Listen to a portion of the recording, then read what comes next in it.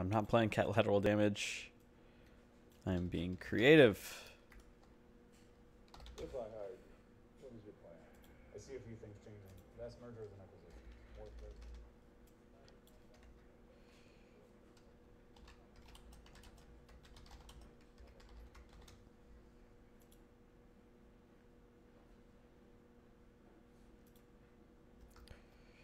All right. Let's see. Can I hear myself?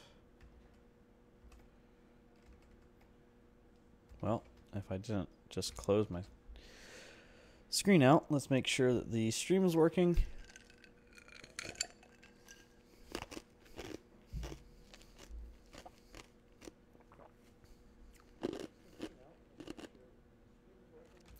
Okay, so we're working.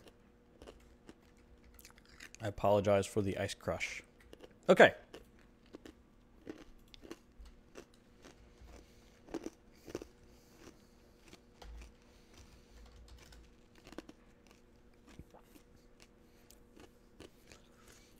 So over here on the left-hand side, I actually have the Peep Chat UI application. So if you're not familiar with this, Mike North made a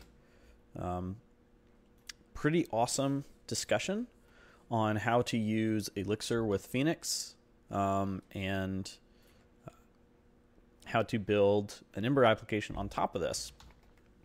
But recently I've been looking more into using Node on both sides of things. So I wanted to see if I was using Node for everything, what can I do? And I found AdonisJs very similar to something like Laravel or Rails or even Phoenix. So I thought it's built pretty well with all of these generators. And the one thing that I'm really missing is support for JSON API. And JSON API support in Node, well, it's to the point where I learned Elixir and Phoenix to use JA Serializer. Let's just put it that way. So here we go. We have a JSON API middleware. So I want to have, and let me go ahead and grab my my backup code.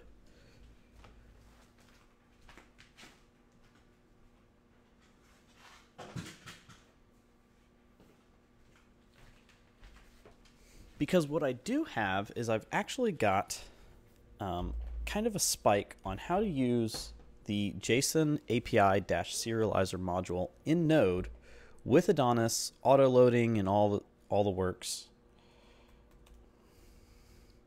And I've got this really easy and ready to go. So let's go ahead and say const JSON API equals require API dot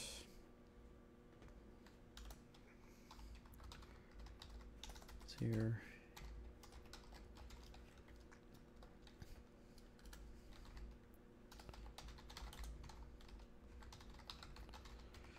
So eventually I want to make this more class-based, but at least for right now, it's working the way I need it to. So const helpers equals make helpers, and then const type and serializer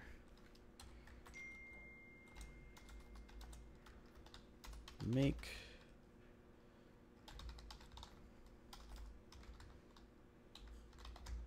name.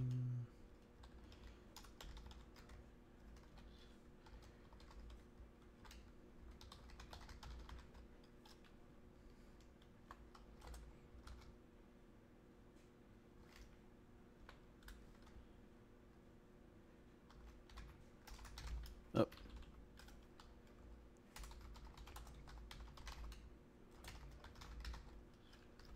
Serializer name, data. Okay. So what's happening here is I'm allowing this to kind of generate a new function for me, just because eventually this is going to be part of a module that I pull in. So I'm going to pass in make and response so that in my middleware, I can grab this function. Okay, so I've got my serializer and I've got my type. So if data has a toJSON function,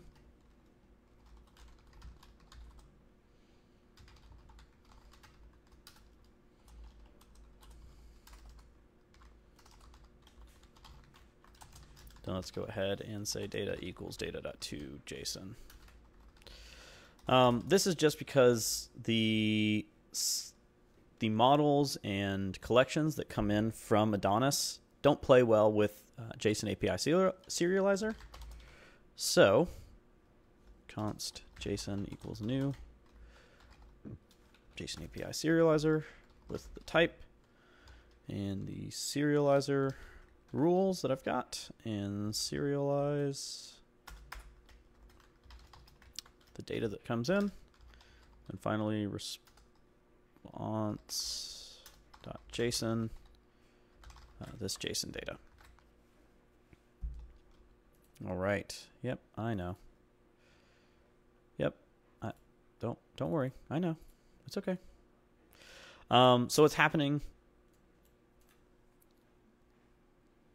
I'm going to pull a serializer out of the HTTP serializers directory. I'm going to grab it and turn it into plain old JavaScript objects if it's not already. Throw that through the serializer and finally return my response. Now let's just hook it up. So let's see. Response.json API equals setup serializer use and response. This is just passing in that make function. Yep, I totally know that I'm adding to that response object, but that's okay.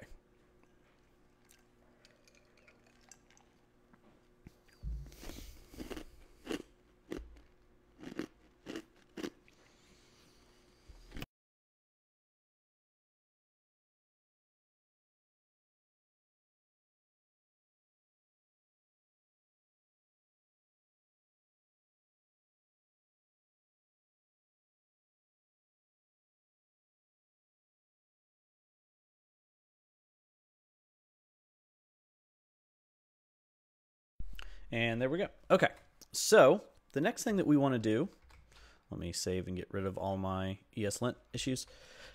I have this post register route, which mimics the post register route from Mike North.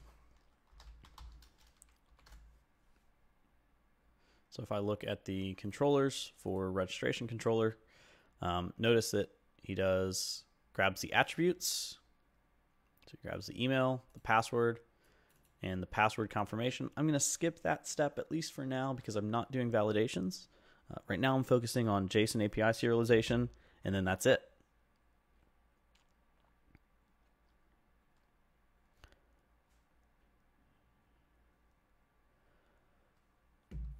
But notice here, put status was created. So we should probably status 201. And here's where I need to check and see with the response codes how I can get 201. Response. Status. Well, that was easy.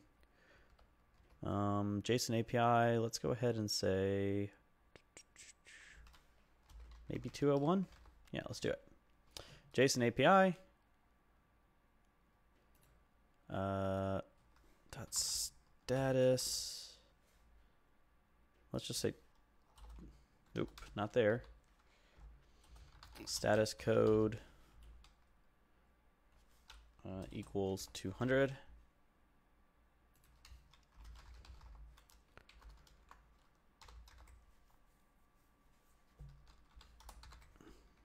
There we go.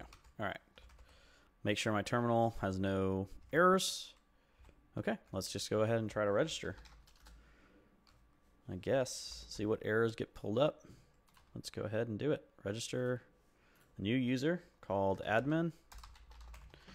And then let's go ahead. Oh, admin must be an example email address, example.com, password, hit enter. Ooh, that's rough. Okay, let's go to the network tab, and luckily there's a really nice error viewer for oops. Okay, so let's do ACE migration. Let me double check my user migration. I only have an email and a password. That looks good. So I can run my migrations. They have been run successfully. How do I close out this error message? Okay. Well, I guess I can't. admin@example.com. And then let's go ahead and do password.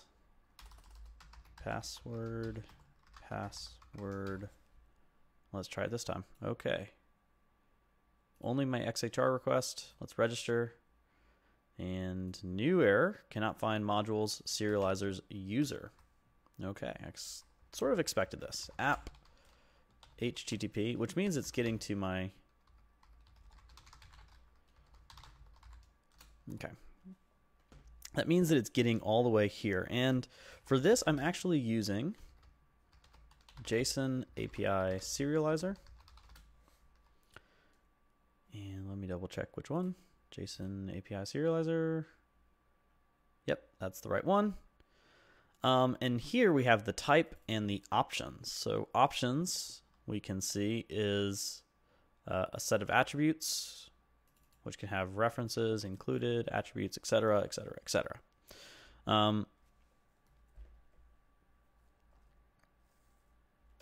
So I actually have already a attribute serializer, so let's go ahead and do that. So module.exports, and you'll actually notice that there's two things that I've got here. I've got the type, because I think that I wouldn't want to have to say, at least right now, if I'm looking at JA Serializer, it doesn't have to do like user, comma user, and I don't want to do any string magic, so I'm going to keep it so that I have this type separate from my serializer. And let's call it options. No, let's call it serializer. Eventually, I do want to have this kind of class-based, so it feels a little bit more like the ORM that Adonis has, which I think will make it really nice to work with. So, all right, let's check it out. I need to have some attributes, and my attributes are going to really just be my email. And let's check Mike North just so that we can see if he put any other attributes on his user view.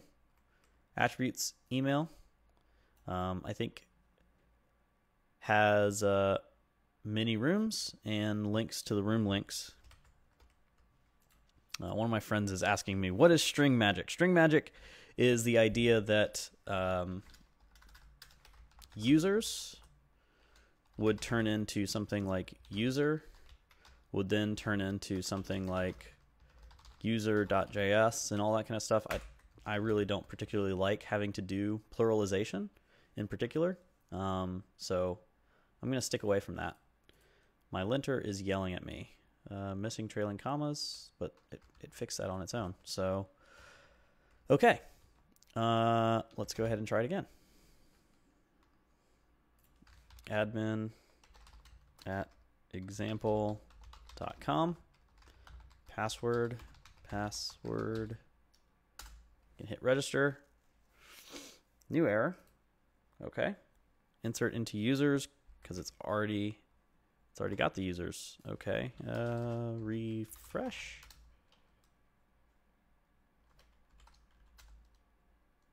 And run. Okay. So now let me just do this. Even though Ember's not going to like me,